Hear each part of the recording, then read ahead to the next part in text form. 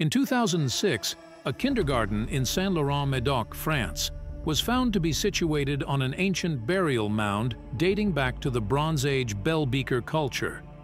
Archaeologists discovered 30 skeletons, and a recent study revealed that the burial mound, known as Le Tumulus des Sables, was used for 2,000 years, 3600 BC to 1250 BC, for unknown reasons. The site, characterized by its shallow and unadorned nature, continued to be a burial ground, posing a mystery to archaeologists.